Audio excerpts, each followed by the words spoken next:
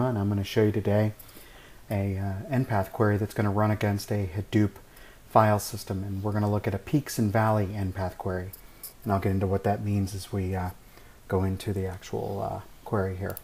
So what you're looking at is Aqua Data Studio, and it's a query tool just like any other query tool.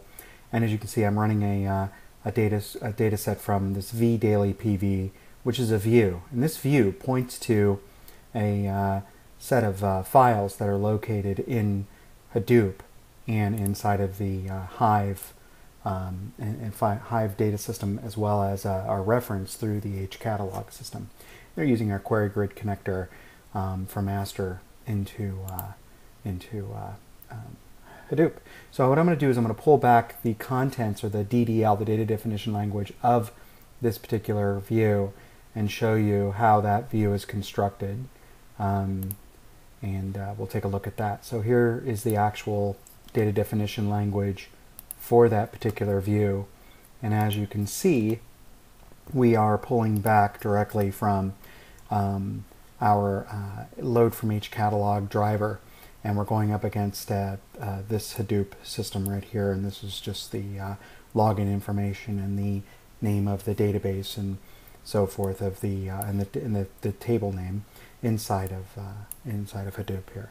So I'm going to go ahead and I'm going to get this nPath query running, and it'll take about 1.5 minutes to run, and I'll explain what the nPath query is doing. So we are now running a nPath query directly against that Hadoop system, and it's a pretty powerful query. What it's doing is basically we'll go through this. Select star from nPath, so you know this is an nPath query. It's how all of our SQL MapReduce and SQL-GR graph analytics work. So you select star from nPath. And then I have this on statement, and this on statement is actually pulling from select star from vDailyPV, which is what we just looked at right there. And I have a where clause in here. So the data inside of my Hadoop system is partitioned by day. So Wikipedia was kind enough to give us about a month of data, which is about 500 million records. So if you look here, I actually have 500 million records here inside of this view. And so I'm actually going against only 3 days of that data. And so I'm partitioning by page name, which is one of the fields here, right here, page name, and that would be like a search topic inside of Wikipedia. And then before we get to the patterns, I'll go into the symbols. What we're looking for is what we call a peak and a valley, right? Something that goes up or starts at a low point, goes up to a high point, and then may go down back to a low point. So you can say here page view, which is page view right here, is less than 1,000 hits or 1,000 views, and we'll define that as a symbol of low. And then this one we'll define as something that comes back, and you see our query just came back, but let's keep going. The page view greater than 20,000 hits we'll define as high, and then another set of page views that will go below 1,000 hit as low 2.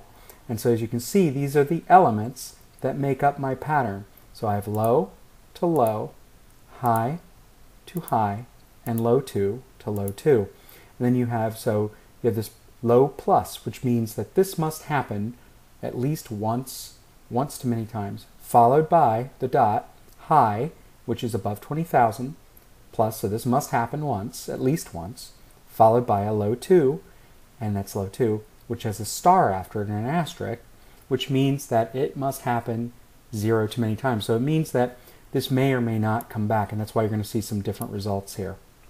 My results are then pushed back here, and these fields are really the result set that's going to be pushed back into my nPath query.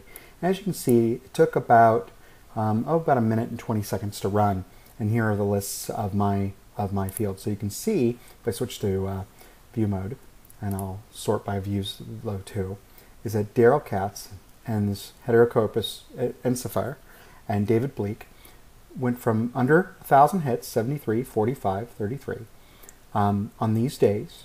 So it's one of the 3 days that we searched in our where clause, went above 20,000 hits here, and then on this day, and then fell down below 1,000 hits on this particular day.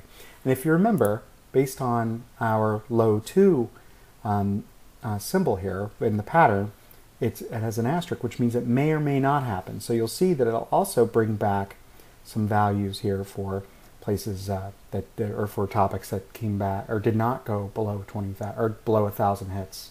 So that's pretty much it. Now that's pretty neat, because what that means is I can look for fluctuations in different values of data points, and it's a very powerful type of analytic to run. And with one line of nPath, I'm able to do that. And just imagine what kind of work this would take to build if it were a multi-pass SQL operation, or just a program you'd have to write yourself. So that pretty much concludes my nPath video on peaks and valleys, and I hope you enjoyed it. Take care. Bye.